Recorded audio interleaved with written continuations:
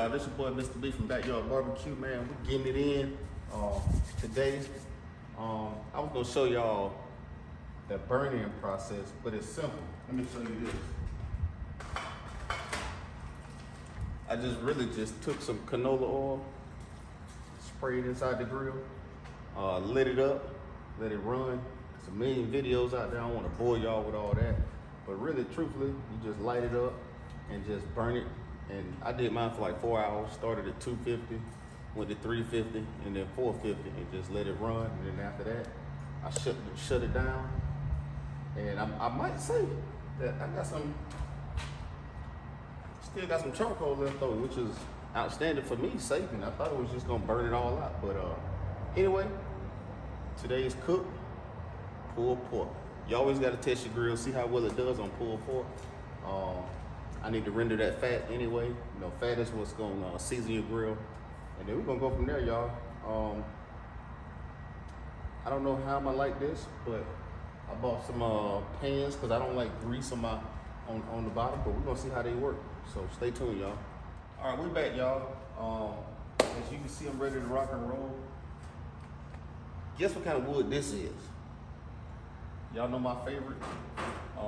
I miss my Shirley Fab, but you know, it is what it is. Bam, have to get the wood chunks. You already know, cherry is my favorite. And, we're gonna get to it. Oh, so like I was saying, I bought the aluminum pans, and they, I got them at Walmart. It was buy two and get one free, but I saw them at the dollar store and I'm kind of mad I spent my money on them. But they're $1. But what I'm gonna do is I'm gonna show y'all this to catch my grease drippings. I'm gonna stick this in here. It fits perfect. It's my perfect size. And then, perfect. Catch all my drippings and nothing's on the bottom. Hold on. Yep.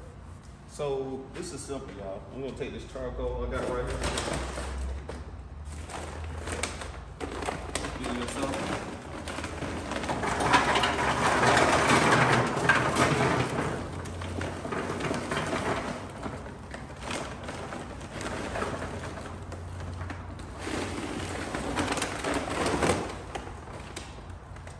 Yep, gonna fill it up.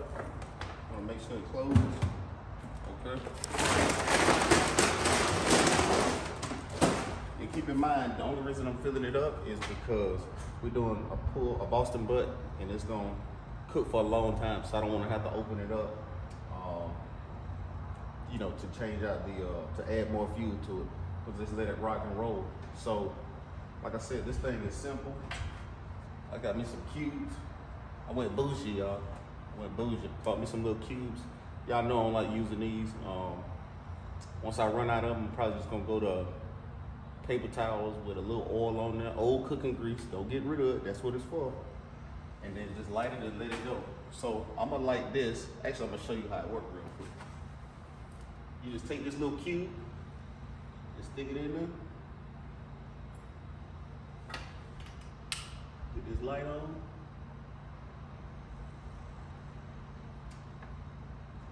And we're gonna talk about this. So real quick, make sure you got your doors open. This is where your ashes go. Make sure this is open. You make sure this is open. It's got a flimsy, but I'll fix that. And make sure your fan is open.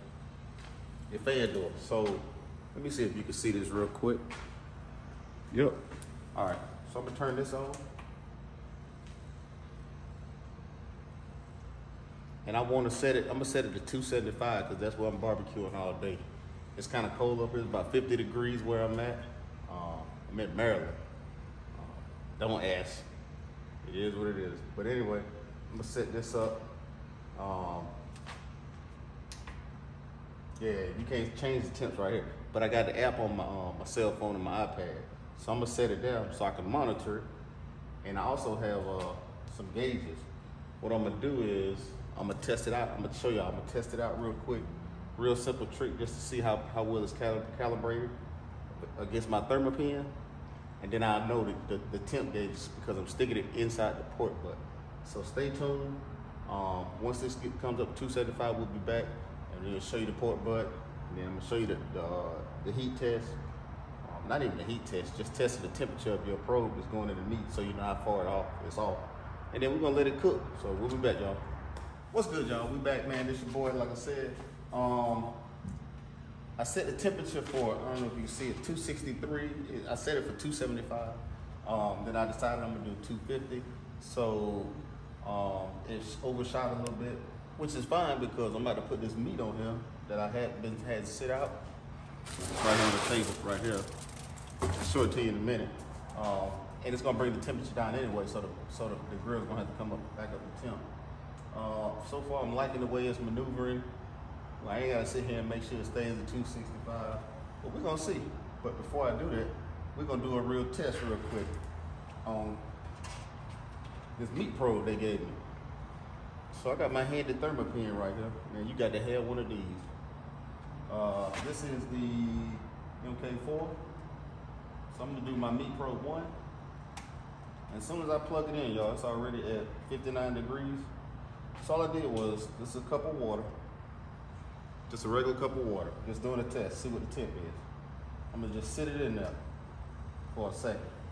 And remember now, if you don't have one of these are calibrated in the lab, so they are automatically, as soon as I stick it in there, it's gonna tell me what the temperature of the water is. Everything else, there's some other devices out there, but for the most part, these meat probes, it takes them a little while to come up to temp. So right now, this one says 60 degrees. My thermopin says 62. I'm gonna just stick it in the water, put it all the way to the bottom just like it is. And they identically, 62, 60, 62. The meat probe says 62. So does the thermopin. So that tells me my meat probes are pretty much calibrated to the right temperature. And what that means for me is when I inject the meat probe into my meat, I know that I feel confident in the fact that the meat probe will be the same temperature theoretically as my thermopin. I'm gonna still use it when it's time to test it to see if it's done. But we're gonna go from there. Long story short, about to put this meat on. We're gonna try today, just trying different methods. I'm gonna take me some cherry and stick in the ash box like they said and see how that goes.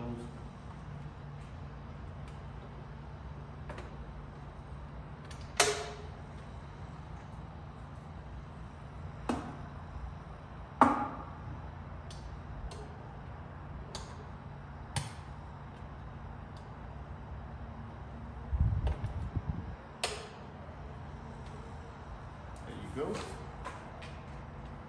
I'm gonna take this.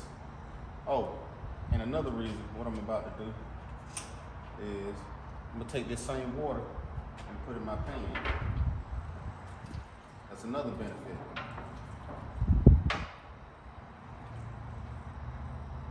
Bam. Yep. So now I have this. Get this tie out of the way.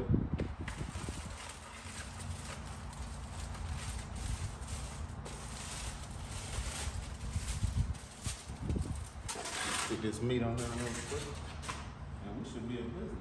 Actually, I'm gonna take this out. Hold on, give me a sec. Remember, we around here, we having fun, man. We're not here for perfection. We're trying to perfect the meat. Sit it on the table, and I'm gonna just take this, sit it right over the pan. And all I'm trying to do is see how well this thing cooks. If I need to take it off and don't use the pans, then that'll be what I do. But for now, that's what I'm going with. And then I'm gonna stick the meat probe in there, and then it's gonna do what it do.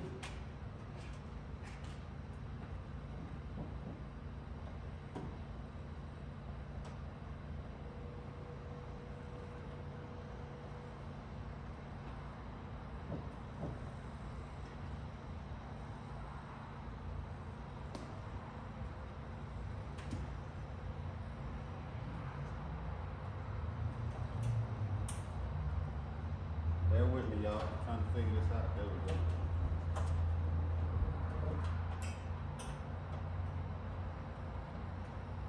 It's got a little handy little rubber silicone thing. I'm gonna stick this in just like that and let it go. That's good, y'all. Stay tuned. I'm not gonna do anything for 2 hours. I'm gonna set my timer. Oh, let me show you this real quick. Here's the app. I got the Char-Griller app. It's on my iPad. Keep in mind, if you got it on your phone and your screen closes, like if you got a timeout on it, it'll lose the connection. But when you open the app, it'll come back. Unless you're on Bluetooth. Inside the house, Bluetooth, it'll shut off depending on how your house set up.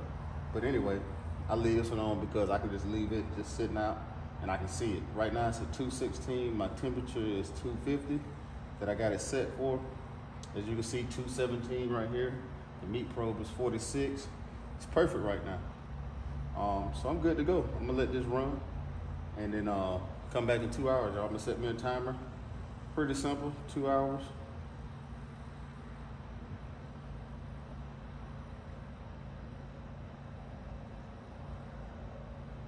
Man, thank God. There we go. Confirm. And bam, now I got a time on there going. Pretty simple, y'all. And if I had another meat probe, it'll be right here too as well. But I'm gonna let it run and we'll be back in 2 hours. I'm gonna show you how I spritz it. All right, y'all, we back, man. It's at the 2 hour mark. I just set it right now, just a minute ago, for another 2 hours. We're gonna open it up and look at it. I got a pan of water. I'm gonna pour it into here again. Oh man, that's looking good. I got some water I'm gonna pour in there.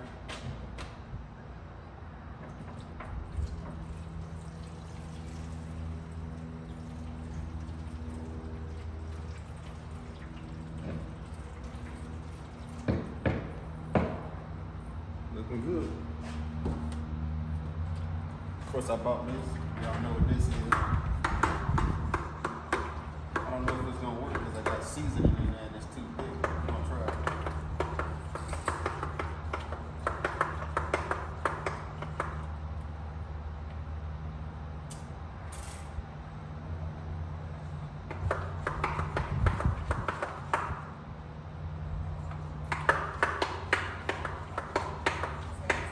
Yeah, how's it coming?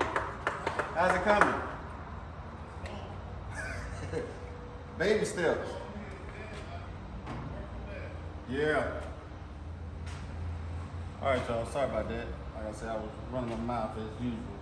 I'm gonna go ahead and spritz it. Got my apple juice. I had to clean it out because I had seasoning in there that doesn't, like when you ate it with juice, it doesn't, I ain't gonna say mix, but I'm gonna let this run. I'm gonna let it run for another 2 hours. You see it says 159. I'm gonna let it run for another 2 hours before I even do anything else to it. And then we'll come back. Yeah, we'll see how it goes.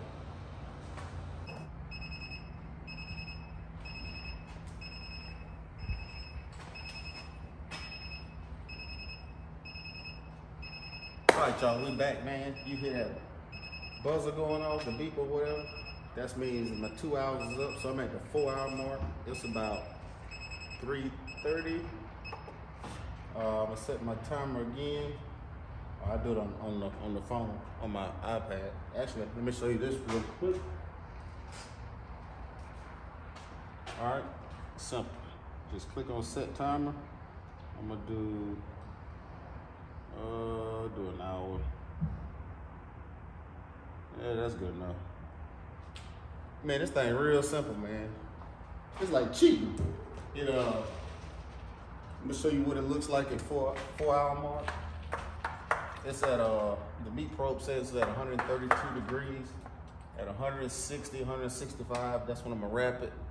All I'm gonna do is put it in an aluminum pan, put some juice in there, apple juice, and then wrap it with aluminum foil, and just let it run. I ain't got nothing but time, I'm gonna let it run, but I'm gonna open it up, let y'all get a look at it real quick. Woo. Spritz it real quick. You spritz it lightly because you don't want the seasoning to come off.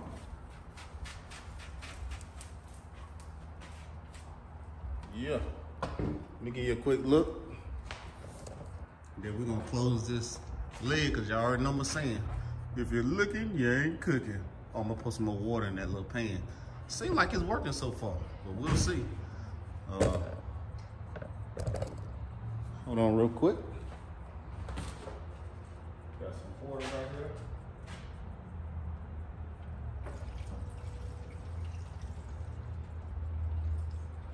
Just to keep it going. And I'm gonna tell you the only reason, let me close this. And we'll talk. The only reason I'm putting water in there is not so much to keep it moist, but to make it easy to clean my pan so I can keep using it, because that's gonna be one of the pans I use to catch my drippings, depending on how other cooks go. So that way I don't have to keep buying them, at least for now. If it doesn't work out, then I'll just trash it and just let it just drip in the bottom. But we'll see. We'll be back when it's time to wrap, y'all. All right, we back, y'all. It is time to take this out and wrap it and then put it back in here. It is freezing out here, y'all. I'm gonna wrap it and then let it go. But I want y'all to see what it looks like.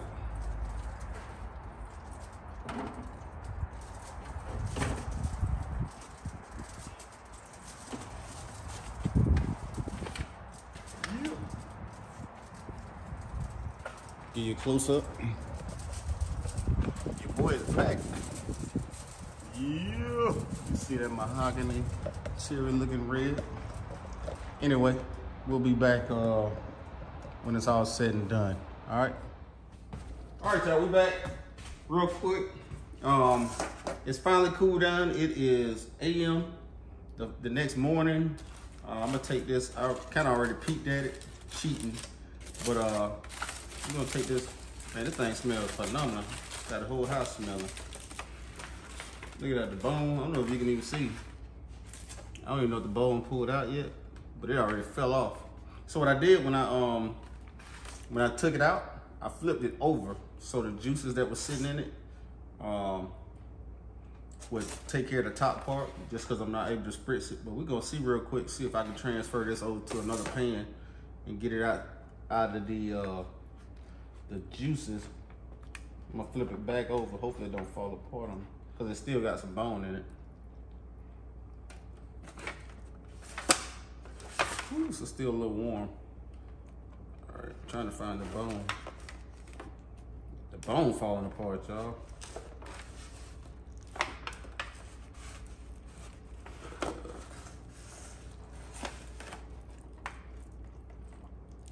Yeah. There we go. This thing is, whew. Look at that. I wish I had my shredders.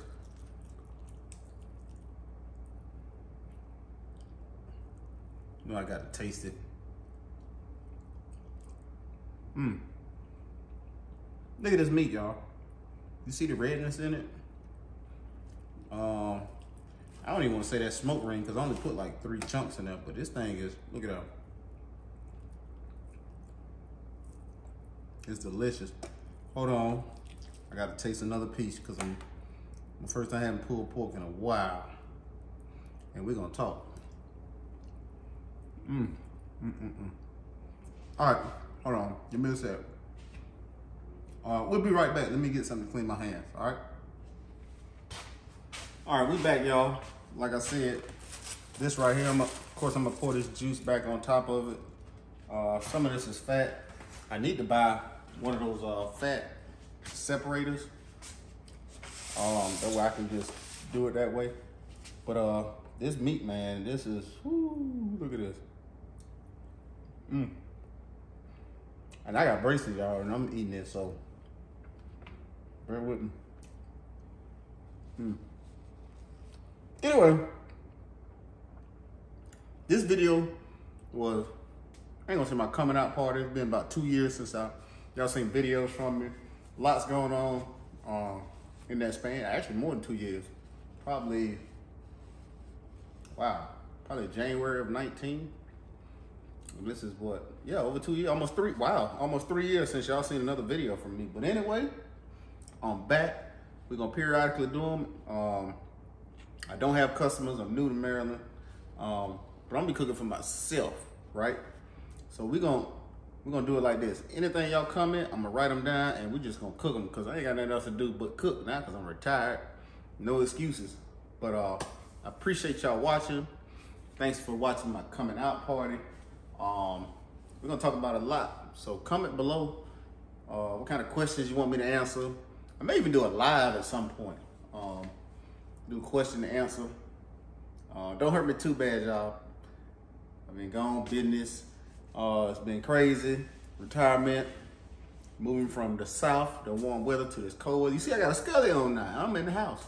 Lots been going on since then, but bear with me right now. I just posted a picture on my Instagram. I really haven't been using, but apparently Instagram is the thing now. So check that out, backyard_Bbq-R. I'll be posting pictures there too, so you'll know even before I load the video exactly what I'm cooking. Or even if I do a cook and forget to do a video, let's upload photos, man, as I'm messing around outside in this cold weather, because I'm the only nut out here barbecuing. But hopefully that'll attract the neighbors and then turn into customers or even just good friendships or anything. But anyhow, I ain't gonna hold y'all. Like I said, this was not about seasoning. This is me just testing the grill out. I haven't been I probably barbecued in the last maybe 2-3 years, probably 4 or 5 times, right? Believe it or not. Got rid of all my equipment. You know how it is moving from one place to another. But I'm starting to buy it all back slowly but surely. So it's gonna come back. Not sure for sure the fab is in the future. I have been talking with Tyler, that's my man down there, about doing me a patio model. So we'll see how that goes. I don't know. Who knows where the future goes? I'm just having fun right now. Like I said, comment below. Tell me what you want to hear. Tell me what you want to see. Tell me what you want me to do. There's a lot going on. I'm just getting back into the mix. So yeah, this your boy, Mr. B. Don't forget to like, comment, subscribe. Holla at your boy, I'm back, y'all.